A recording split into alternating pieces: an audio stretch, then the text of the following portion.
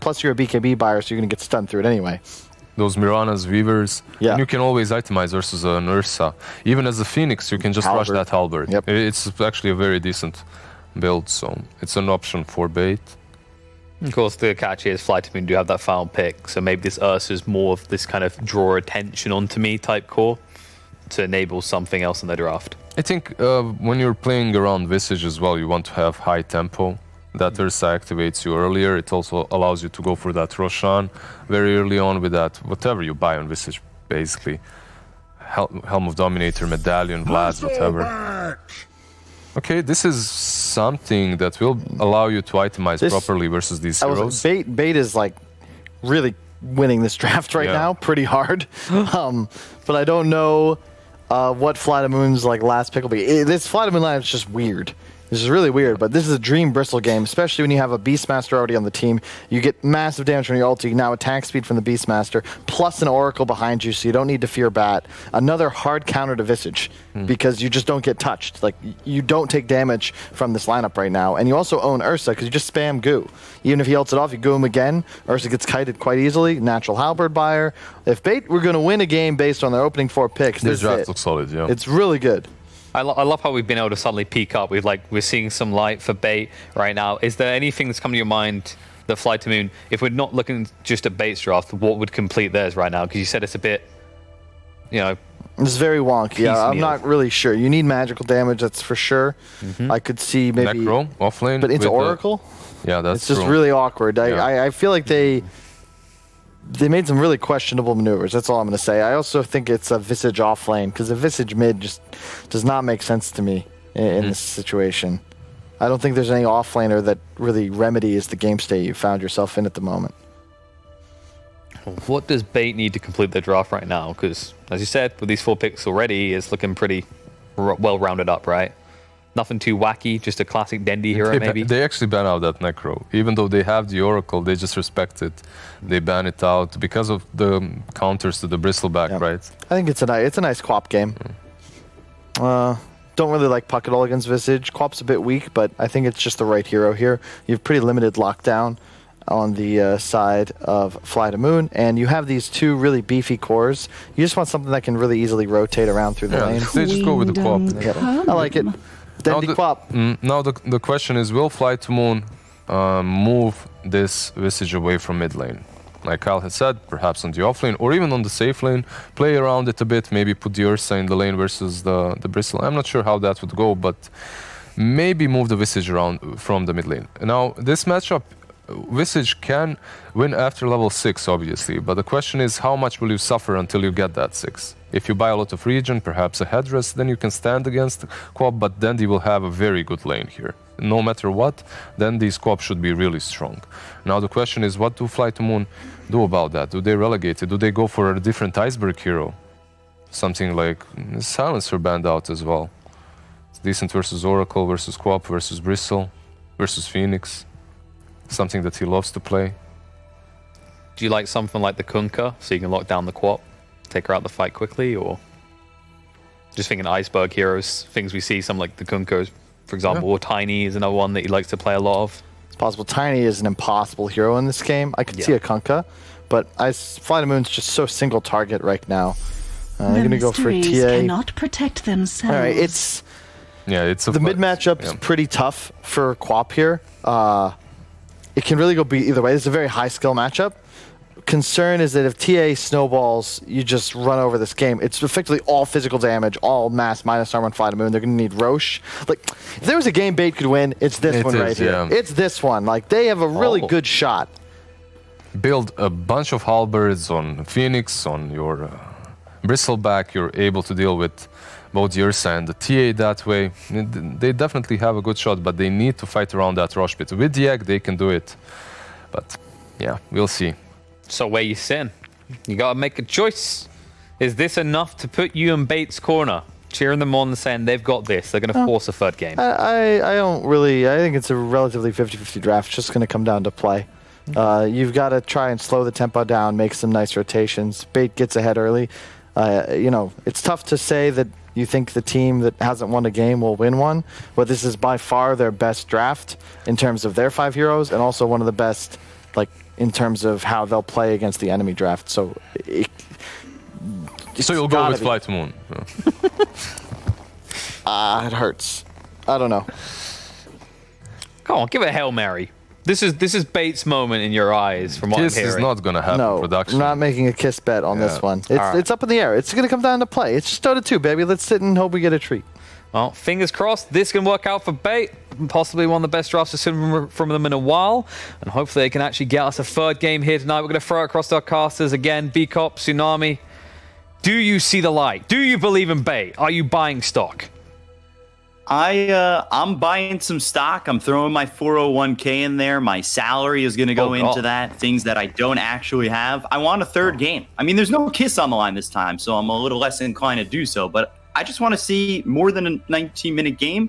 I want to see a third game in this series. Give me it all. Maybe please. You can get a kiss from Tsunami if Bait wins. Whoa. Just move it from the panel and not to you guys.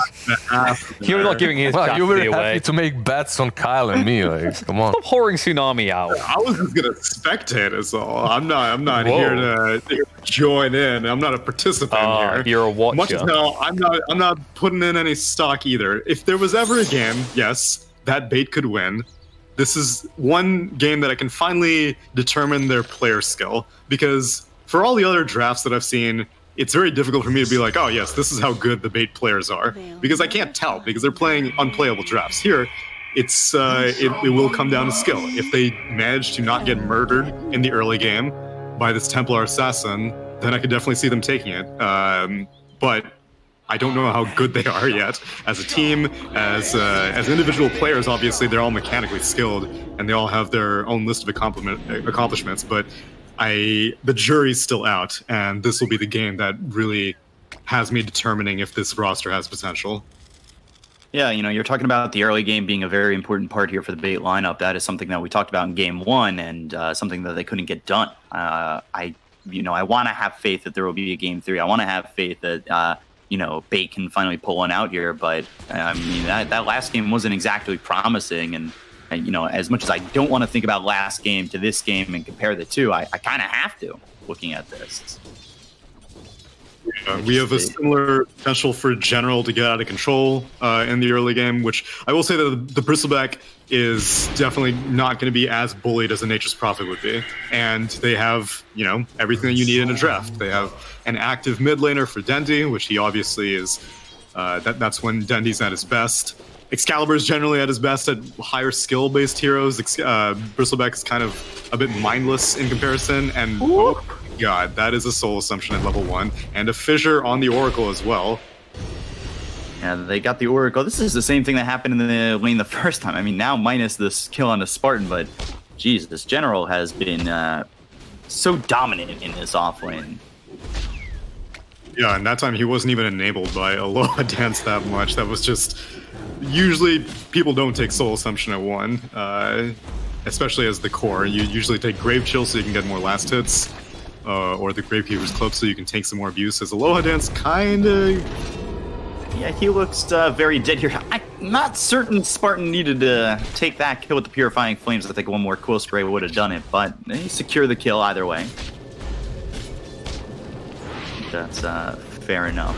But looking over at the other lanes, where are you seeing any advantages here for Bait? Like, is this gonna? You said it comes down to mechanics. Like, right now it looks like top's not going too amazingly, but are you seeing it anywhere else that they might be able to pull ahead with any of these other lanes?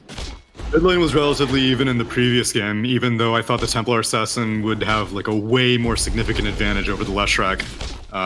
Dendi was keeping it competitive, so in the laning phase I don't really expect anything to happen in the mid lane too much. If a kill happens, it was an error from either side. And then in the bot lane, it's yet again a 5-position Batrider, who's laning up against a somewhat more difficult offlane with the Beastmaster Phoenix. These heroes can deal with a Batrider a lot easier, and mainly just because of the board. Mainly Beastmaster can deal with these heroes a lot easier. As always on a fly, gonna give up his life for a courier. Well, the original plan was, I think, just to give up his life, but he happened upon a courier. It wasn't like that was the original idea, watching him just go straight to the tower and a courier pass his vision. Yeah, but he still does it in experience range of the Phoenix, as opposed to going to the tier 2 tower, but I guess it doesn't really matter. He comes back to the lane with 3 mangoes and 1 mango for VTune, so I think he's just being the Ursus courier right now. Yeah, you know, going back to full health, full mana, he wasn't holding anything that could regen his mana. Now he comes back with 3 mangoes. So I was something that I was thinking, like, we're not seeing Always Wanna Fly be as aggressive, but now that he's got these mangoes, now they can continue to play aggressive with the sticky napalm. This might be the point where we see Always Wanna Fly really start to have the Beastmaster struggle up against him. Yeah, but in the power of this boar, usually like the go-to hero or the go-to strategy against Beastmaster is like, I need some hero with cheap ranged nukes that can kill off the boars, because if I pick melee core, then they're not going to be able to do it, and so my support needs to be able to fulfill that necessity. And Batrider does not really do that. He may get a point in Flame Break at like level 4, but even then, that's not going to really do it. So this is a much better offlane for Bait, just in terms of being able to deal with the Batrider. And now General, ooh, he is taking a lot of abuse.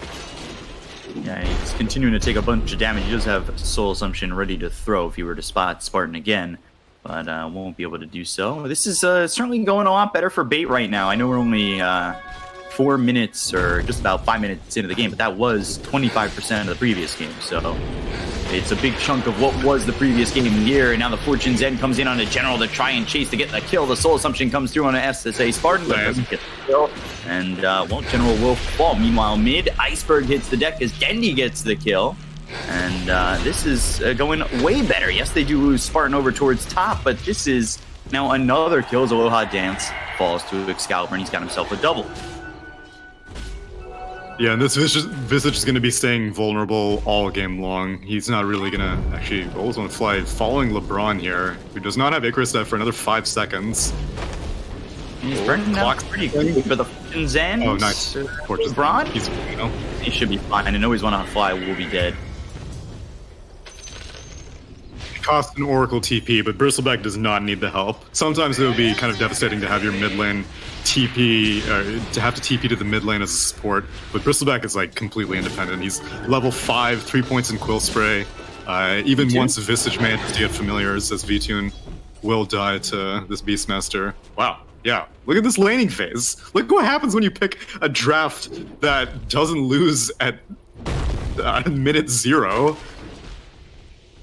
It feels like, you know, there could have been a kiss on the line, and there's not, and there was so much here leaning towards Bait potentially pushing this to a game 3 and winning their first game of the Pushka League, which we might see here. I know the net worth is pretty even, but this is certainly the start that they needed to potentially make it a reality. So.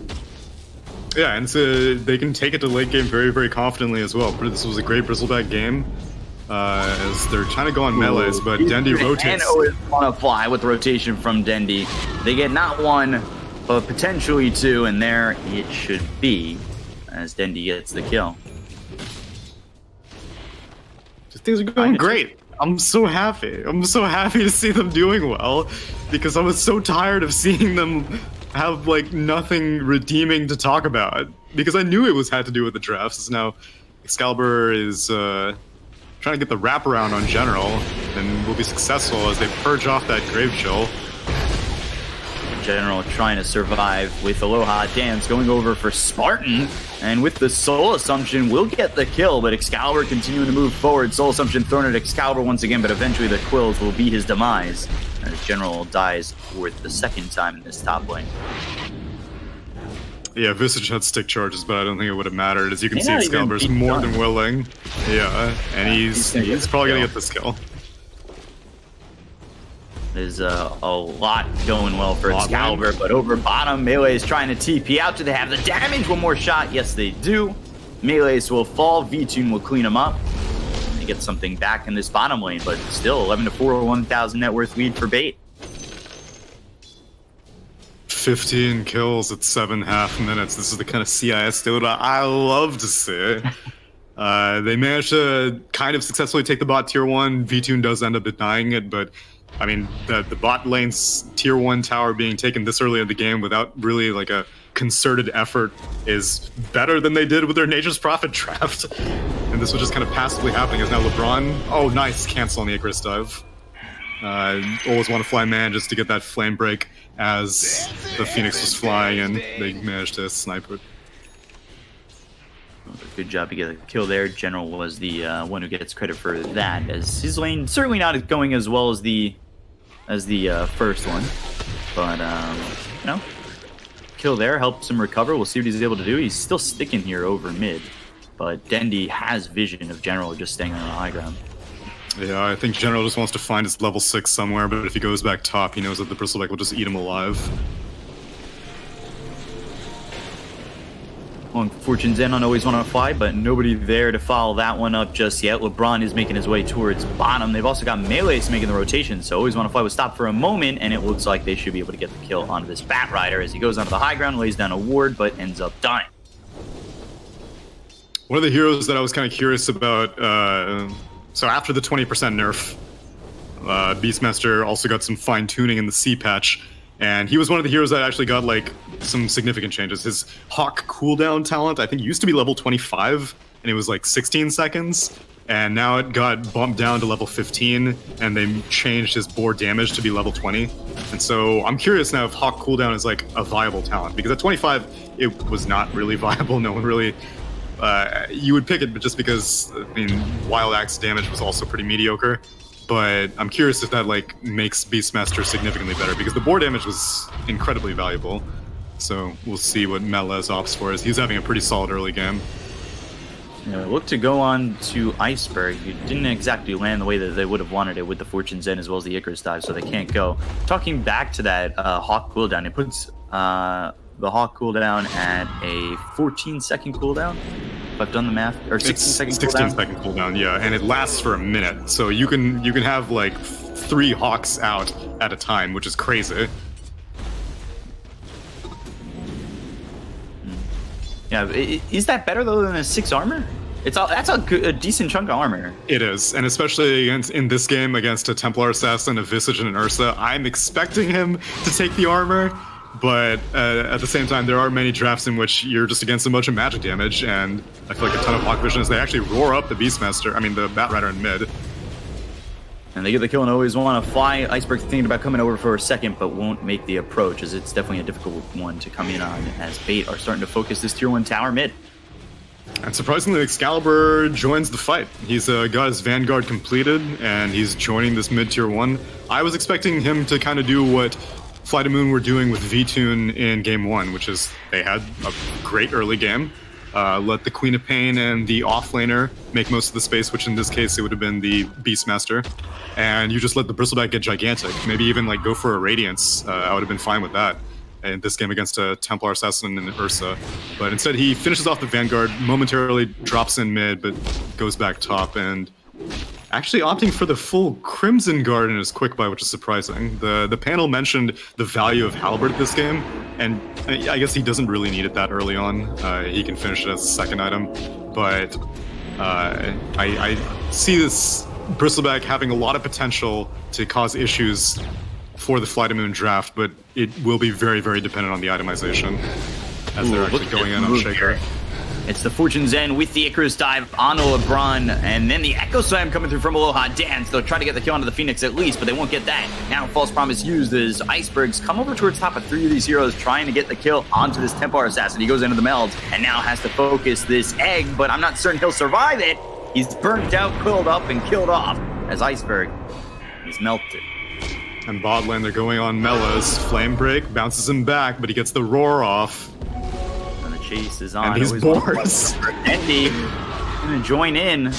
Looks over at V2, and they get the lasso. They'll finish off melee. Stendy's here now with General and Always Want to Fly around for the side of FlyToMoon. But Fortune's End on Always Want to Fly. Dendy should have the easier kill. The potential to, but now he needs to make it out successfully, and he does have Blink available to leave if need be. He's gonna keep going aggressive. Look at how much damage they're taking. I'm very surprised that they got this Visage pick so early on, because it was what, an Oracle and a Beastmaster, and then they picked the Visage after that, like first pick of the second phase. I mean, it's not really that great of an Oracle game. I mean, sorry, that great of a Visage game. Even before the Bristleback came out, I don't really see it necessarily being like that great, because Oracle, as we saw in the landing phase, is just like a pretty solid counter to Grave Shell. And while there is a great deal of burst damage that you can pick up Soul Assumption charges with that kind of lane, it's still like you can't go aggressive this game as a Visage, and the Bristleback just completely puts a cork in all of that. So I am gonna struggle to see General to have even remotely the same impact that he had in Game 1 on his Weaver, but maybe he's just there to enable his Templar Assassin, as he does have the medallion completed, and FlyToMoon can take Roche extremely quickly if they manage to get like any map control. So we'll see what they're able to accomplish. I mean, General, yeah, certainly, like you said, certainly not having the kind of impact that he had in Game 1. The kind of impact he had in Game 1 was some of the biggest impact. You see that early from a 3 position, but now taking a look over at Always Wanna Fly. One more shot comes in from Dendi, and this is just bait continually being together. You know, as 4 or 5, moving through mid, getting these kills, and really making FlyToMoon work for a bit of a defense. Oh, it's the Iceberg Supernova just straight up. And the Nova coming through. Excalibur looking forward. Below Hot Dance, he does have the Echo Slam. The Supernova doesn't really do as much as they would have hoped. V2 makes the rotation in, but now you need to find your opening to maybe turn this around. Bait, hit with a trap, blink away from Dendi. Now they work on Excalibur, not the target that you really want to go after. They've got the False Promise, so they can be a little bit aggressive on the side of Bait. They also have the double damage pop by Dendi, so FlyToMoon in a lot of trouble. He was Always Wanna Fly, sent up towards the side, but he gets spotted out by the Phoenix as well as Spartan, who throws the Fortune's End. Shadow Strike from Dendi. Always Wanna Fly backs off with Firefly onto his own high ground, and will sit there laying in wait.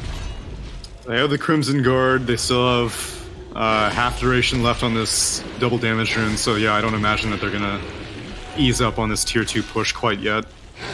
And Melee's hunting for a roar target. Oh, Iceberg. Iceberg hit with the Primal Roar. They're going to jump in on this. He no longer has the Refraction, taking a lot of damage. There's the Sonic Wave to get the kill.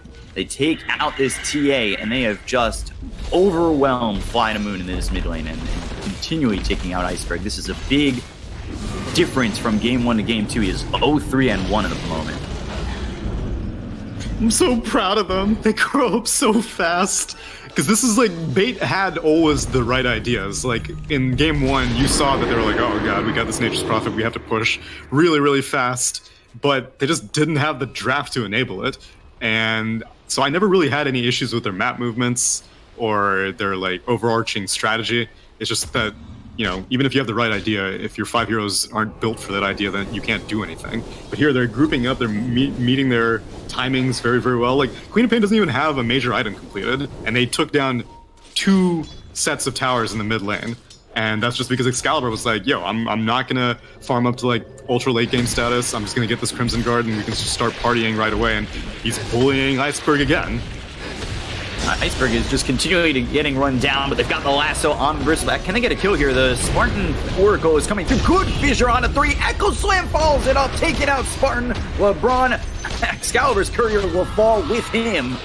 And now they look for Dendi. That's a big turnaround for FlyToMoon. Yeah, he oversteps his bounds a little bit too much as the Bristleback. Yeah, and gets punished for it pretty significantly. It's just a shame that the rest of Bait were trying to save him. If they did manage to get the False Promise on him, that could have been another Iceberg kill. But the Oracle, unfortunately, got slammed out of existence by Aloha Dance, who does have that Blink Dagger completed. Did he blink in to get that slam, or did he complete it afterwards? He had the blink prior, but I'm not certain if he blinked in to get that. I think he just kind of walked and had the stun. Luckily enough, hit between the Phoenix and the Oracle, because it was during Icarus dive, I believe. Well, and well played by him, and a great reveal of that Blink Dagger. So now it's back to even, and that's what I was thinking, you know, is this Blink Dagger going to be a big game changer with the Echo Sun? Because there was definitely moments in that high ground siege over by the tier 3, or not the high ground siege, but the kill on Iceberg, where if he had a Blink Dagger, he could have thrown a very big Echo. The positioning from Bait going up towards that kill to Iceberg wasn't exactly amazing to prevent something like that. Yeah, now he can provide more of a distraction so everyone doesn't have to focus the Templar Assassin constantly. Seeing a lot of... Ooh, and the totem hitting LeBron.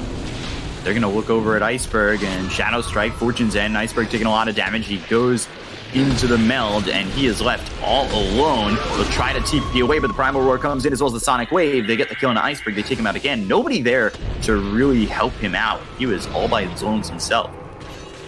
Oh, and now General's in trouble. If not him, then his familiars. Actually, he gets a 4-man stun with that stone form.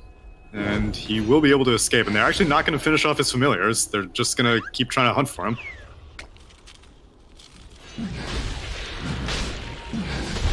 They go into Roche. They'll try to take this this first Aegis.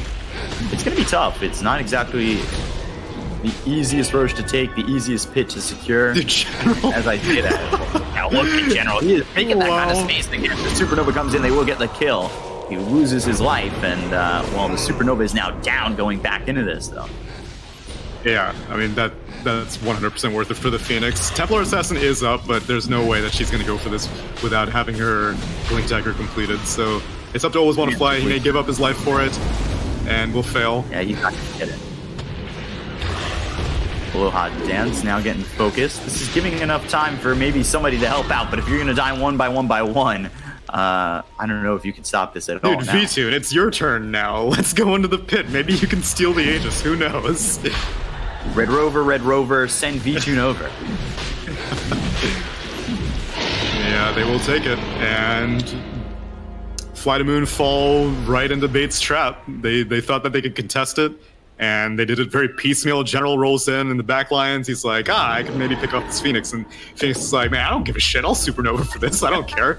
We'll win a fight in the pit even without that. And so General goes down. Then Battle Rider's like, well, maybe I could just, just like pop on over this cliff area real quick and sneak myself. Oh, actually, General is going to manage to stop this outpost being claimed. As Spartan was warding or something? I don't know. Spartan, if he had helped out with that outpost, they could have maybe claimed the bot outpost, but instead it's going to go 1-1 apiece. But yeah, it was failed attempts by FlyToMoon on multiple situations, and they give up like 3 kills in the end, or 4 kills in the end, and lose the Aegis. Just to, oh wow. Oh my, melee. That dash. Forcing the Primal Roar out. And I think FlyToMoon are pretty happy with that, knowing that that control is no longer there. However, I don't know if they're going to be happy with V2 trying to continue forward, because he's in a lot of trouble. He will get the kill onto the Beastmaster before he dies, but I don't think he really needed to give up his life for that. Now they look over at the Bat Rider as he's been lifted up with the Yules. Flame Break to push away LeBron. Now he'll try to TP out, but the Fortunes then again, Spartan is on it. Yep. That man has canceled so many TPs, it's not even funny. I think they're in their mind, they're like, they have no stuns on Bait. We should be able to TP at our leisure. And Spartan's like, it's okay. I don't need a stun. I just need this route. And you will not be able to get out of any of our gank attempts. And his positioning has been on point consistently. And usually whenever you think of Oracle positioning, you think of clutch false promise ults. But in this situation, it's just been him canceling, like, that man must have like 1,000 Dota Plus relics at this point for TP cancels, because he is on fire. General, and now the Yules again. I'll just TP out. It's still not working. But General is starting to turn this. He does have the help from Aloha Dance, potentially to throw a stun in, but now with the numbers coming over from the side of Bait, Aloha Dance, it might just be a defensive fissure to help out. However, Denny taking a lot of damage, and all of a sudden, there goes the Aegis. They've got the Primal Roar, they'll get the kill on a General. I think LeBron was maybe thinking Supernova, but not necessary. They're searching for Aloha Dance with that Sunray. He gets around, but Spartan is here, and now the Yules comes in once again. It's not going to be available for Iceberg, who now turns his attention over to Dendy. Supernova comes through, and the bashes on the Dendy. They get the kill. Now they look over the Beastmaster. They've got the lasso with it. They'll take out Melee. Now Spartan's the focus of their damage and anger, because they are really looking to kill off this Oracle who uses the false promise, and just slapping away at a hero you know is going to die is very the Phoenix fun. too. On top of it, down goes the Phoenix. Triple kill here for Iceberg, and a 4-for-1 in the favor of FlyToMoon. Wow.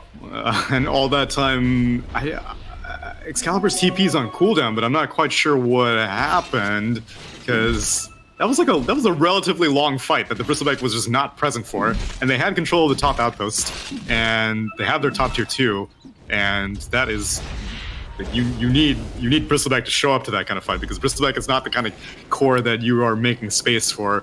Bristleback is the kind of core that will join into any brawl as soon as he sees it happening. Especially, he's got the second item Halberd, and he went for a team item Crimson Guard, so a little bit of miscommunication with Excalibur cost them 4 lives on bait, and suddenly the net worth kind of starting to shift back again in FlyToMoon's favor. VTune as the Ursa getting quite large, going to go for his BKB after finishing off his Basher and Mask of Madness. Obviously the Blink Dagger has been completed for the Templar Assassin. She's also going to go for a BKB, although mid lane always want to fly. This time they didn't even need a cancel. They will just have enough damage to finish him off, and they smoke up now. Was the creep right there to see them smoke? No, I think it was still on the low ground. They are going to smoke. They are going to try and pull this back. It was at most a 2,000 net worth lead for the side of, or 3,000 net worth lead for the side of Fate, but it has come back down to, I don't want to say reality, but definitely something close. The status quo, perhaps. Yeah, that's the Things were going too well, suspiciously well for Bait, that at some point FlyToMoon needed to equalize it, and they did indeed. Melees has an Arcane Rune and wants to roar literally anything that he sees. He didn't exactly have everybody there to help him out on that one if he were to just roar on that. Shadow Blade for the Earthshaker. Aloha Dance gets his hands on a Blink and a Shadow Blade. He has got a lot of farm. He's got more than General. Yeah, that was kind of his thing in the last game also. He's just very, very skilled on the Shaker at managing to find farm, as now always want to fight, trying to do some counter but pay with his life. Oh boy, burned out by that. Sunray gets to the high ground, not going to matter. The axes fly through from Melees, and the killer is going to fly once again. Somehow Radiant are still drawing Dire around the map as they were pushing the bot tier 2, and then Bay just kind of like lose interest in it instantly as they start moving mid to maybe find a kill. I will say that the late game is still FlyToMoon favored. As much as this Ursa is going to get kited out, and as big of a deal as this Bristleback is, I feel like the split pushing potential of FlyToMoon will be very, very irritating for Bait to deal with, because they can just have Visage, you know, with his familiars be taking some stuff. Iceberg may eventually work his way to an Aghanim Scepter on this Templar Assassin, which is becoming more and more in vogue. So that would be something that Bait would struggle to deal with. So if they have the opportunity to take towers now, they should really seize it. And I'm surprised that they just kind of give up on that bot tier 2 push. Yeah, it seems like FlyToMoon are still kind of pulling them around on strings a little bit. Yeah. And it's not really working out for Bait. They need to kind of take those objectives. They have the ability to take them pretty quickly, and they should try to focus on that. It's possible that they're just waiting until the second Roche, but the second Roche is not going to come free. Both teams are more than willing to throw bodies at it, which, if it's a full-on fight, Bait definitely can win a full fight. But if FlyToMoon get like a pick on the Beastmaster, then all of a sudden they can just send Ursa and TA into the pit and then take Roche in like 40 seconds probably. Setting up. Aloha Dance, you might not have an opportunity here at an Echo Slam, but they do split up long enough where only the fissure hits on a Spartan. Meanwhile, General taking the bottom tier 1. He is now the one pushing the bot lane. He's also going into a Shadow Blade, interestingly enough. Yeah, I guess maybe one of them really needs the Silver Edge to deal with the Bristleback, and Aloha Dance doesn't really want to have to use his invisibility to go punch the Bristleback, but would rather use it for initiation purposes, as they actually see Aloha Dance. Yeah, they had a good ward here to get the vision, but he goes into the Shadow Blade, so he'll leave for the moment, but now shows up. Supernova goes down, the BKB's been popped by Iceberg, they've got the Primal Roar onto the TA. It's gonna pop it just at the end, there it goes. The Primal Roar that was out as well as the Sonic Wave, they get the kill and always want to fight. They look over now at VTune. The chase is on to try and kill this Ursa, but they have used their lockdown already. And as I say that though, they've got the clumsy net, and well, Ursa's in some trouble. Fissure comes through. It's not going to save the life of VTune, and 2 kills there for Bait. Very good fight from them, and comes off the back of this ward. Man, what a godlike roar by Melees. He manages to stun out the Templar Assassin so that she can't finish off the Queen of Pain, and it shoves the Ursa back, that the Ursa is not in a position to get a single attack off, and then super slow afterwards. So he tries to Earthshock his way over to the egg, can't even finish off the egg, and Templar Assassin does make it out, but great fight. And oh, well, that is a dead Phoenix. Not sure what LeBron was doing there, but he will die. He gets hit with that fissure and loses his life. Aloha Dance has been kind of on it with the placement of his fissures. Melees needs to start sending Hawks into the pit now, because Roche can respawn. It's actually a very, very, very late Roche respawn, which doesn't really favor either team. Coming around on the Melees, they've got the vision. Oh, Flame Break on the high ground. But Fissure stops that TP. They'll keep always want to fly right on top of him. The right click's coming through from Iceberg, and now they will get the kill there onto the Beastmaster. They also take out the Oracle. Phoenix is already dead from before, so 3 heroes gone, and they still won't set up in a Roche just yet, though. Yeah, they were pinging it. They really want to take it, but it's not up yet. And so they will try to establish as much vision in the surrounding areas as possible, probably get a bunch of sentry wards to make sure that they can spot out a Hawk, because again, if it's a full 5-on-5 engagement, Bait will probably win it.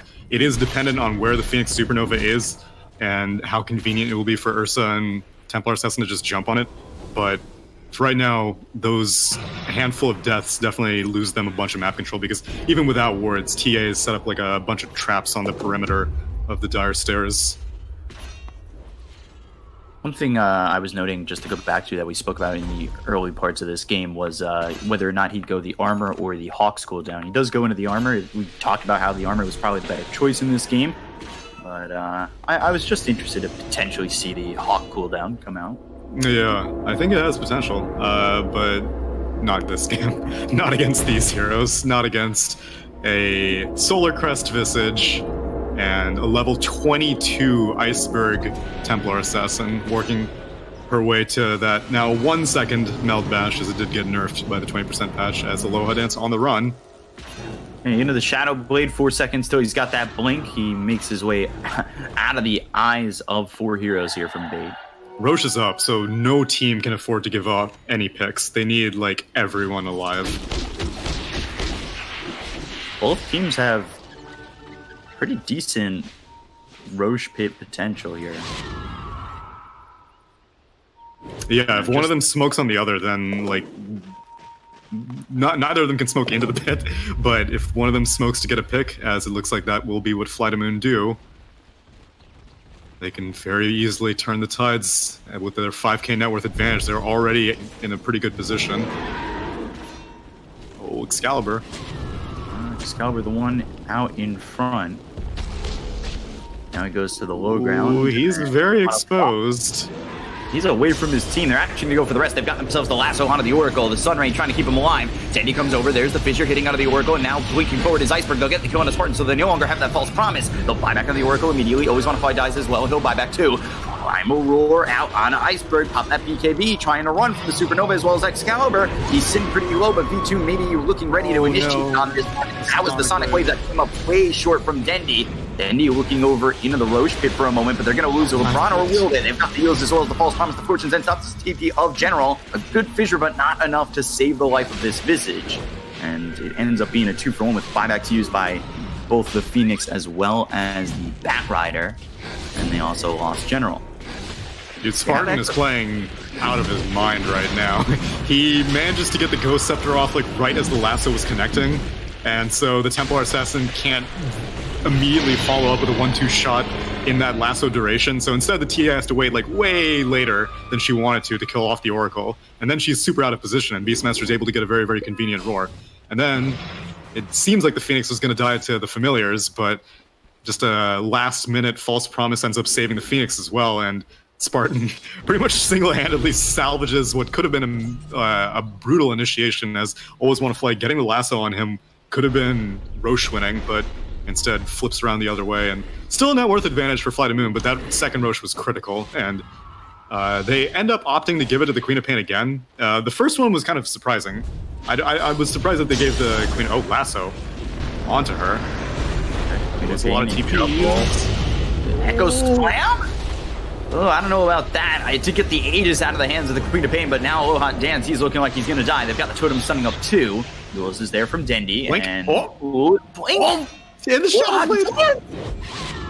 What a player. Tip that man.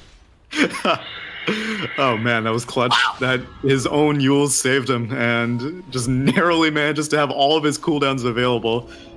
So I was saying that, oh yeah, you know, you can give Queen of Pain the Aegis in the second life so she can like play more of an initiating role. But so much for that. Let me tell you, if Bristleback had that Aegis, they would not have been able to just snipe him out like that. But then again, Dendi may have just outright died, so I guess it goes both ways. But whatever the case, that is now gone, and the cheese is still on Bristleback, so they'll have that. But that's a quick snipe of the Aegis. And then to get a Wohat Dance out on that. Whoa! Iceberg's got a Divine Rapier. Whoa! Yeah, exactly the thought I had. What? Oh my god, okay. I did not think we were at that point of the game, but hell yeah, put me in, coach. There's like no potential for like an Aegis for like a really long time also. Man, yeah. I've been putting on a show at the end of Division 1. Let's go. See, what happened was, he was like, it took me 2 attacks to have to kill the Oracle? Unacceptable. I want the one and done. Oh my god. Noticing that Always Wanna Fly is 1 in 13. It's not exactly had a fun game, but he has done his part. 10 assists. You know, he's involved in 11 of the 18 kills that they have. Certainly not the worst game overall. This is what most people were expecting in Game 1, when you're like, you pick a Bat Rider into an Oracle? Why would you do such a thing? And then he was like, I don't care. This game, Spartan, again, he's playing above and beyond expectations. Oh, they see him.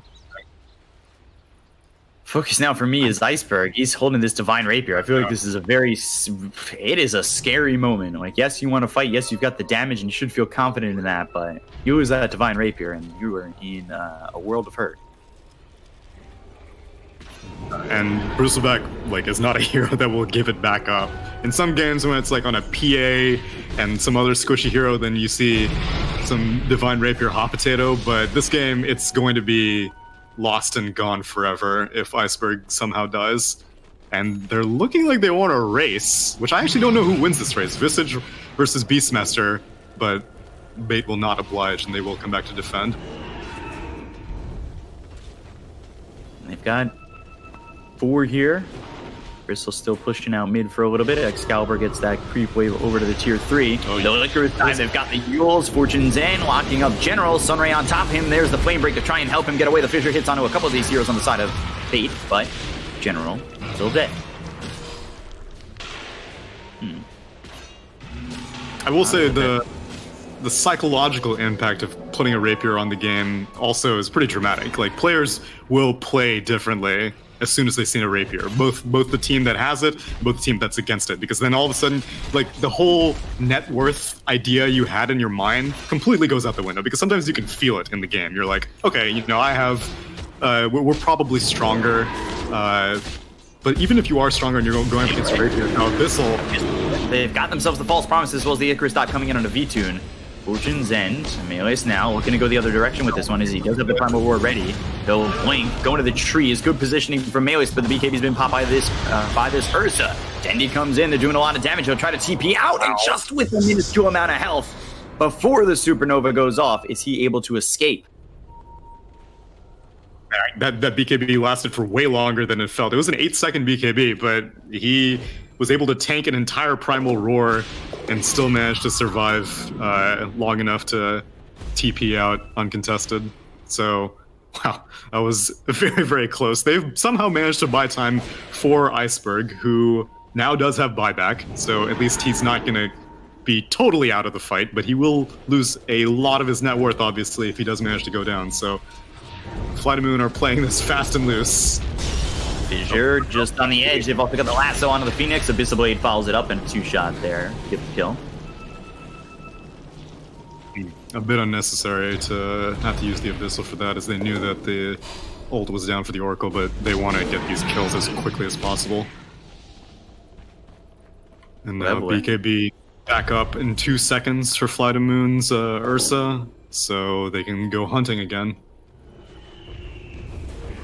Got the Abyssal up at 9 and waiting for somebody to come over. Aloha Dance inside the Shadow Blade finally comes back out, and he's looking to find, you know, the Echo Slam of Echo Slams here in this game if Bait were to join them in the dance of a fight.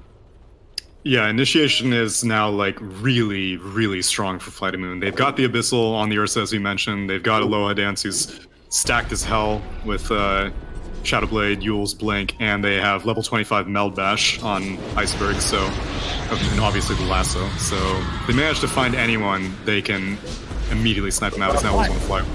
He will probably die.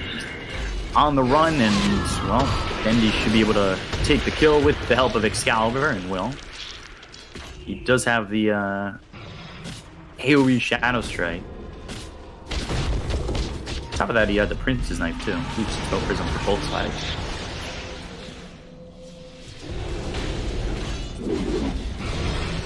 Definitely feels like a very close game, and it teeters on the edge because of that Divine Rapier.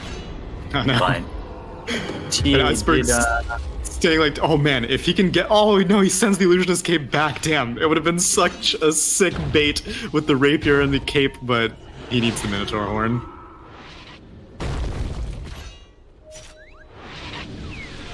I was gonna say, he now picks up the Daedalus. He did get another 2,300 gold. He doesn't have buyback at the moment, but it's a bad thing to lose the Divine Rapier. I think it's still salvageable because of what the TAs picked up afterwards with the Daedalus. But it's certainly not the end-all, be-all. So you're saying that she should save for buyback, at least?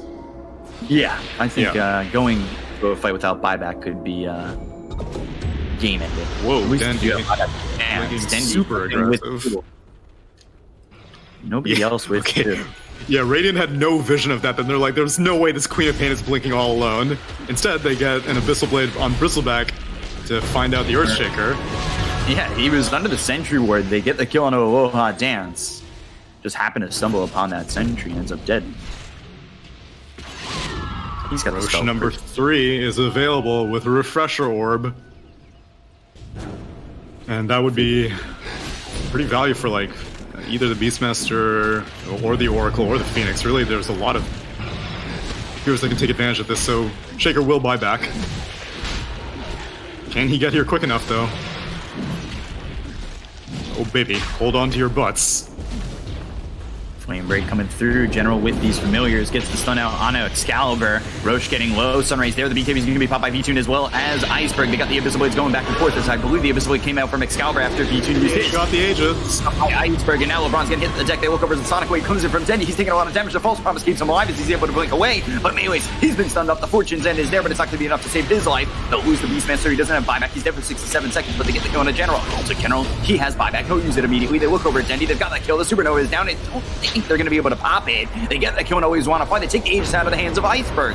So now Excalibur doing all he can. He's got the Abyssal Blade up in 5 seconds. They're going to need help here for the TA. But TA disarmed. Aloha Dance comes in. The Refresher Shard. There's the Echo Slam. Kills off LeBron. He no longer has buyback. They look over at SSA Spartan. They've got the trap down. He uses the Ghost Scepter to survive a little bit longer. The BKB's been popped by Iceberg, but they'll get the kill. Then he comes over. Excalibur trying to do what he can as V-Tune is sitting low. The Abyssal Blade is there onto the TA. Can they get the kill on Iceberg? It looks like they're going to get close, but no cigar. Excalibur ends up low, and there's the Soul Assumption to get the kill. They look over at Dendi. He's hit with the trap. Blinks away. Nobody on Bait has buyback. So Aloha Dance won't go after Dendi, and will leave him to tell the tale of the fight that just happened to everybody back at the base.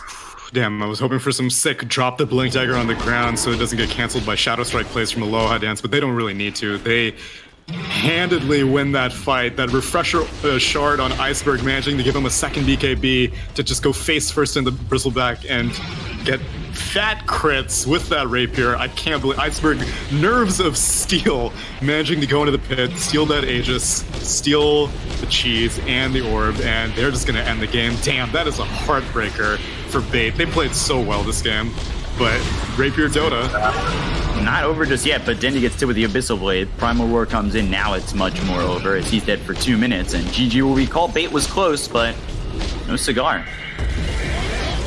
They put on a show, and they made it look incredibly competitive.